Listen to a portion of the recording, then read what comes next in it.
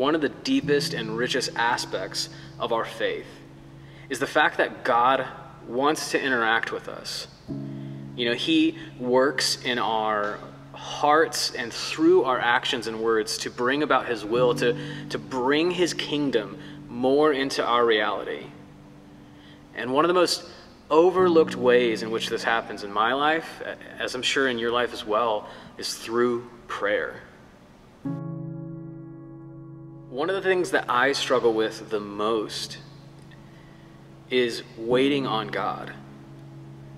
And so often I think that the remedy to a situation, what's going to bring reconciliation or bring healing to this person or that person and help their heart, or what's going to lead them to repentance is this deep, drawn out, thorough conversation with me.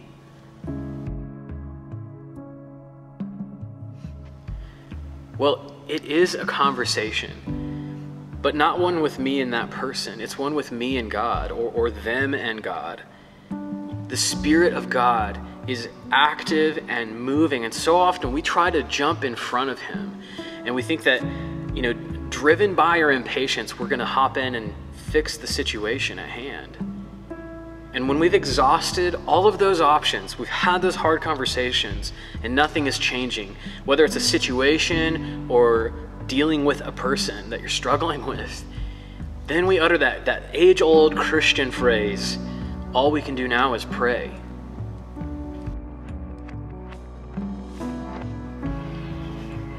Karis, will you join me in walking in repentance of this mindset? God never intended prayer to be our last effort. Scripture just has a different outlook on it. Prayer is before other actions, it's after other actions, and it's during our other actions. God's people in the Old Testament and even Jesus and the apostles in the New Testament, they treated prayer as a necessity, and it was integral to the walk. It wasn't an add-on. When Samuel is addressing the people, he tells them that God will not forsake them, and yet declares that it would be a sin for him to cease praying for them. In 1 Samuel 12:23, it reads, "Moreover, as for me, far be it from me that I should sin against the Lord by ceasing to pray for you, and I will instruct you in the good and right way."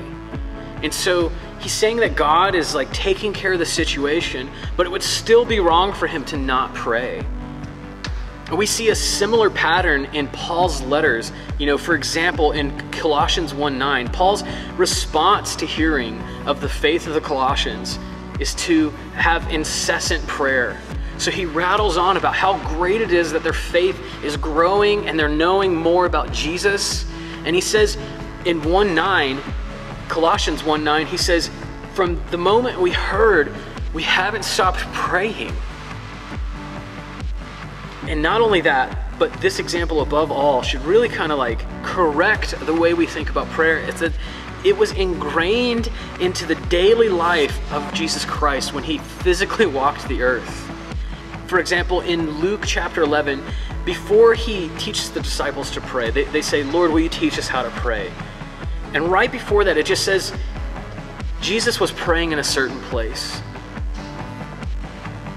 Jesus, God the Son, communicated with God the Father. And I think that's so much deeper than just a helpful example. God is working to make us more like Jesus. And so if Jesus, fully God and fully man, made prayer a normal, active part of his daily living, so should it be with us.